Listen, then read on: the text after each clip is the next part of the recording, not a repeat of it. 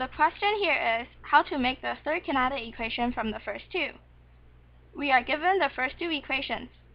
The first equation is distance is equal to half of final velocity plus initial velocity times time. The second equation is acceleration is equal to final velocity minus initial velocity over time. We are asked to come up with the third kinetic equation. Distance equals initial velocity times time plus half times acceleration times time squared. First, for the second equation, we time both sides by t. T cancels out on the right side of the equation, so that leaves us with Vf minus Vo equals At.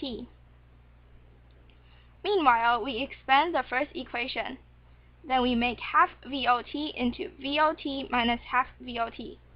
We group half Vft and half Vot together, and factor out the common terms, which are half and t. Next, we substitute At for Vf minus Vo, which we got from the second equation.